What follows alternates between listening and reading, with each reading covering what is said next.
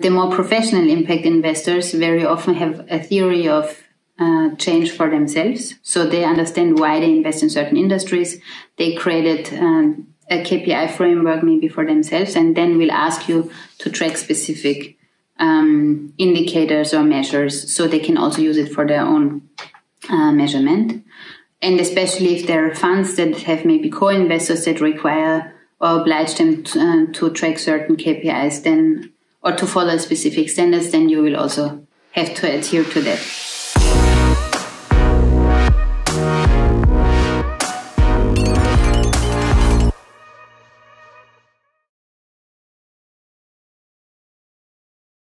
Impact measurement is important for all the players around the social business, for the entrepreneurs, for the stakeholders, but of course for the investors as well, because they want to understand what is their return, not only on the investment, but also on the impact side.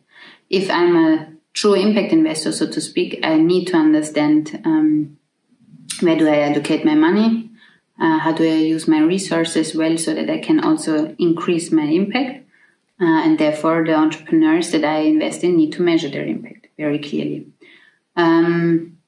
We all want to understand where is room for improvement. Does the solution actually do the job well that it wants to do, etc.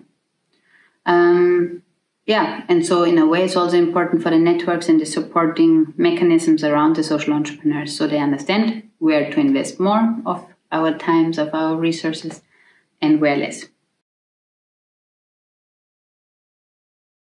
There's different ways. Very often I see that the early stage investors have discussions, debates with the entrepreneurs on a bilateral way, and then they agree on a certain KPI framework or on certain KPIs that they should track.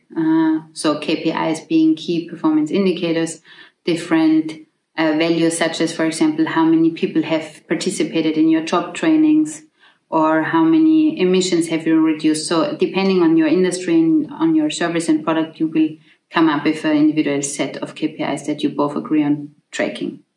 And then on reporting as well, be it monthly, quarterly, or on a yearly basis. It's, of course, a question, how deep do you need to go into the impact measurement? Can you use only a qualitative impact measurement method, or do you also need to quantify it? Is it a long-term study required, or can you just take individual assessments, so to speak, at specific times? So you need to understand very well what your specific solution requires. And therefore, it's quite handy to have these bilateral conversations. And if you are lucky, the impact investors also have lots of experience and can actually help you with their know-how. Sometimes they also don't know it better, and then maybe you need to educate them. So it can be both ways. Impact measurement is very difficult. First, there's a wide variety of different standards that you can use and different tools that you can use. But most important is that you understand what is the objective actually. So what do you want to achieve? What's your vision?